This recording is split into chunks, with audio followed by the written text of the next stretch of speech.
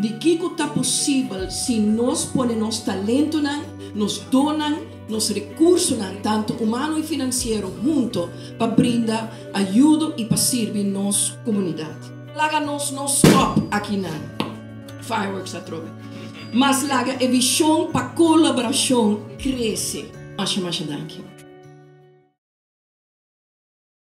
I want to give thanks to all the partner friends and family who had supported us through this program with clothes, food, and whatever.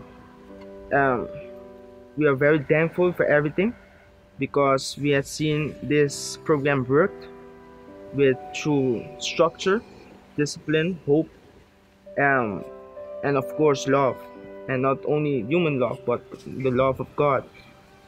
And through that we learn a lot of things. So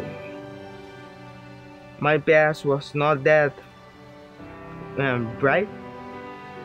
I had problems with drugs, alcohol. I went to prison. I went to a few other programs, but it didn't work because this is something you have to work from the inside, deep in your heart. So I learned a lot in these few past months. Thank you. I'm going to show you guys how we sleep, eat, and the whole schedule. So come with me, I will show you guys around. This is our dormitory. We all sleep here in different beds. We can choose our beds. The schedule starts at 6:30. Then we're gonna do our personal hygiene. We have the bathroom and the shower. We have somebody in charge to keep the bathroom clean because we are living new life, so we have to put ourselves in discipline to maintain this bathroom clean. About 7 o'clock is the time to eat breakfast. We eat breakfast and then we go do devotion.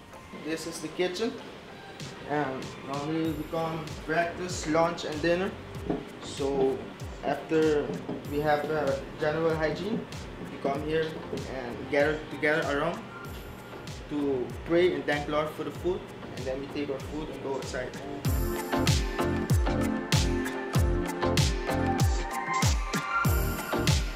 We go to the farm.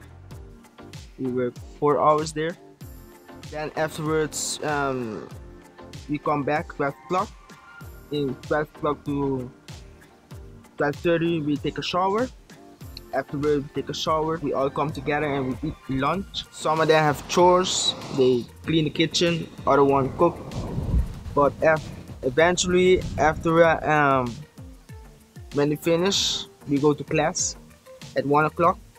We have a personal study and a group study to inspire and help us through the day, every situation. Then afterward, class. We have a person assigned to cook. He's gonna cook, and we all do our free time for about 1 hour. And afterwards, at 6 o'clock, we all come together and we eat dinner. We meditate to do our lessons or play some dominoes or something. Then we wait for 8 o'clock. 8 o'clock we have devotion. It's a different kind of devotion. We have people from outside coming, and we have leaders who's teaching us different about the Bible and Bible studies. Then after that moment, they go to quiet. We have go all to the door room, and we have quiet time for 1 hour till 8:30 till 9:30, and afterward 9:30 is lights out. And that is what we do for in this program in the whole day. Thank you for extending a helping hand to us. Hello, my name's Sean Blankenship, and I'm a missionary from Global Teen Challenge here in Aruba, here at Cas Speransa Nobo. Teen Challenge is a program in 120 countries, more than 1,300 centers around the world, and Cas Speransa Nobo here in Aruba is just one of those. We look to have a great impact on individual men to take hope into their lives, that they might be transformed so that true change can happen in their life.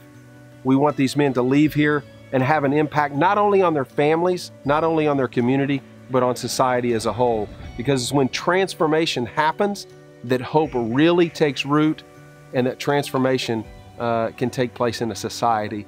And we're excited about what's taking place here at this program.